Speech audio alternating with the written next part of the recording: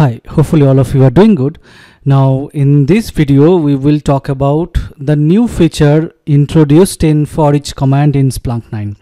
Now if you are following my videos, so we already discussed about this foreach command in one of my videos, right? Probably I will give that video link over here as well, so that you can refer. Now in this video we will talk about, so in most recent Splunk version, Splunk 9, so this command they have enhanced it a bit, and it was a good feature they have added it as well, so that this particular command is more useful. So we will talk about that in this particular video. Okay, now if you remember, like the foreach command is basically used to loop through certain fields, right? So you can give some wildcarded field list, right? And you can basically do some kind of sub search, or you can, let's say, like for an example, like let's take this one. So if I just have this, so if I just run this one, so what it is happening is, if you see it, like I have defined two fields, right? My field 1 and my field 2, these two fields. The value of my field 1 is 5 and the value of my field 2 is 10. So I have taken this example from the Splunk documentation itself, right?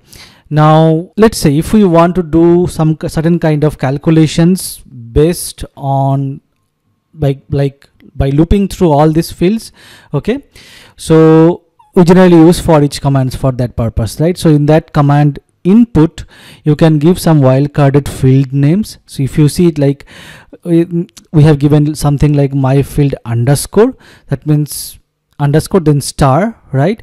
So this will basically match this field as well as this field. So basically it will loop through these two fields and it will basically perform this eval here, right? And while discussing that for each, we also discussed about this field, this match string as well, right? The field means like which particular field it is matched, right? So if it is my field 1, the value of this field will be my field 1, the value of this my field 1, which is nothing but the 5 over here, right? So that is what it has created as well. As you can see it, like it has created a new field called my field underscore 1 within single quote, right? So that means whenever it is looping through this my field 1 and my field 2, it has to create two fields, my field underscore 1 and my field underscore 2, with this calculation, right? Here again we are basically taking the value of the my field, right, which is nothing but 5 in this case. So we are basically adding the match string. So match string means whatever regular expression you have given it over here, the portion it is matching is called the match string, right? So for my field 1 it is 1 and my field 2 it is 2, right? So that is what it has performed. It has added 1 with 5 and 2 with 10 over here, right? So this is how the foreach command works over here. And if you just go through the documentation, like instead of this field, if you want to use any other string which will act similar way, so you can use this input, right, field string. So we have discussed this before. So let me show you an example like field string. So let's say field string equals to, if I just give my field, okay, or let's say seed. So what will happen? So now you should be using this one, right? So we just rename that field with something else over here, right? So if you run this one, it should behave in the similar way. Similarly, if you want to change this match string and other stuff, so they have, like we have corresponding inputs as well here, right? And apart from match string, we also discussed about like the first occurrence, the second and third, like this one, right? So match segment basically. So that probably if you refer this particular video, so the video I have created before, so that will be automatic. You should be getting the idea from that video itself. Okay, now in this video let's talk about the changes happened in the foreach command. Now the new change, according to the new change, so there is a new input called mode. So basically instead of like apart from the multi fields, you can also run this particular command for multi-value field as well as Json Array. as well. Okay, so this is a very good change. So there was very little way you can loop through the multi-value field values. So now we have a way to loop through it and do some kind of calculations there, right?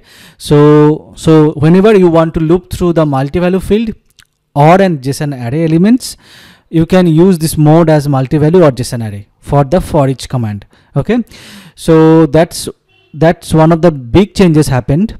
Let's take an example here. Okay, so let's say I will just work with make results only so that we can create our own fields as is. Okay, so let's say we are creating a new field called mv field. Okay, and field, and let's say we are creating a new mv field. Okay, there are a lot of ways, like either you can use something like split, right? Split a particular string, let's say 5,15, and if we just do that one, we need to give the separator over here, right?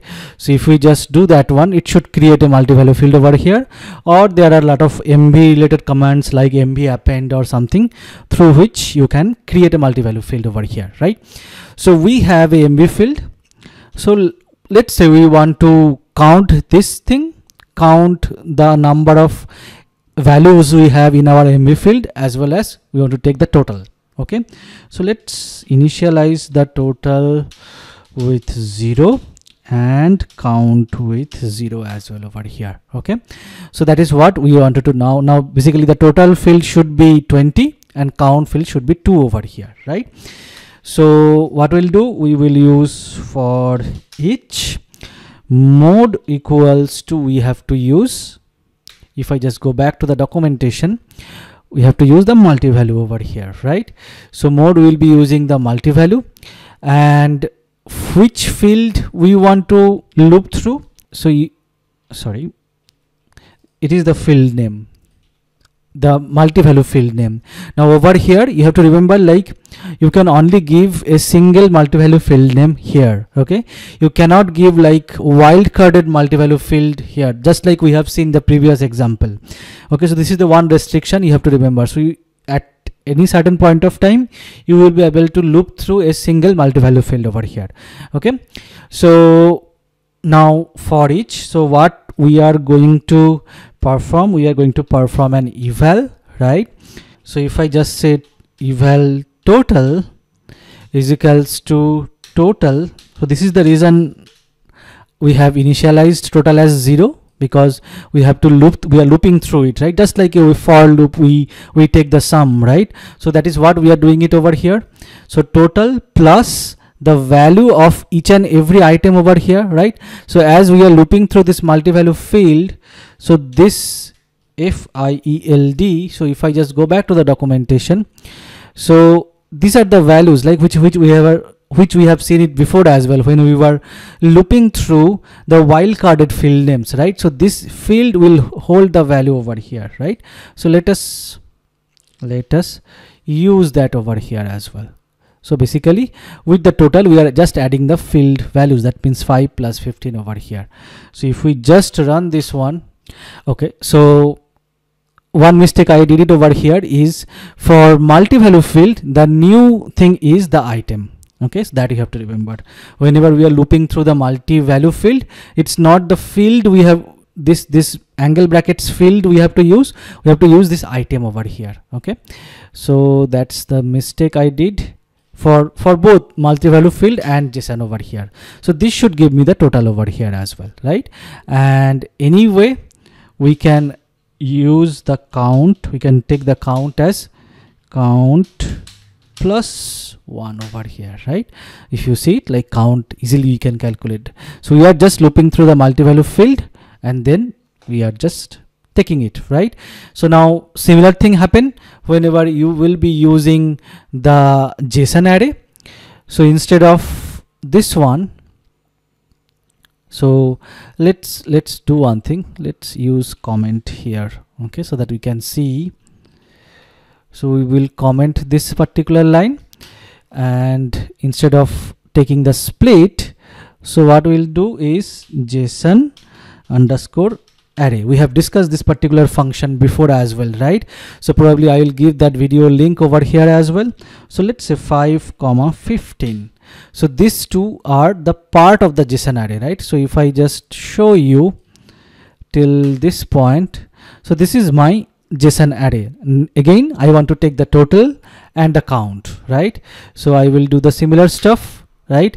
Again, okay, instead of multi-value, it should be a JSON array over here. So that is the difference it will be having it. I think rest of the stuff should work fine. Okay, so this is how you are basically looping through JSON array as well as the multi-value field. The mode will be changing if you see it over here, right?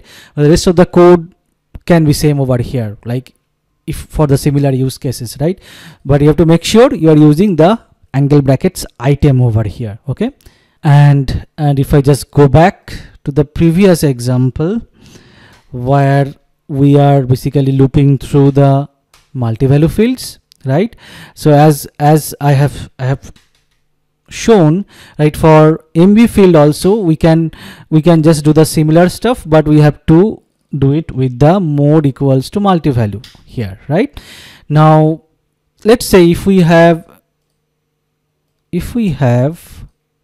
more than one field, okay, something like this one here, MV field 1, okay, and MV field, so let's say MV star here. Okay, I have purposefully given a star over here in the field name so that we can show, like for multi-value field, if we are using, like, let's say MV star, ideally it should match all these three fields over here, right? But it will only match this particular field because you cannot give a wildcarded field name over here. So to distinguish this, I'll just give 15 over here. Okay, so if I just run this one, if you see it over here, like even though I have MV field 1, the total is basically calculated from this MV star, this particular field only, right? Because it is exactly matching with the field name I have given it over here. So similar stuff for JSON array as well. Okay, so you can at a single point of time, you can basically loop through a single JSON array over there. Okay, so these are the new features introduced in foreach command in Splunk 9, and these are very interesting and very useful features as well. So I thought I'll just share with you as well. Okay, so hopefully this video was helpful. See you in the next video.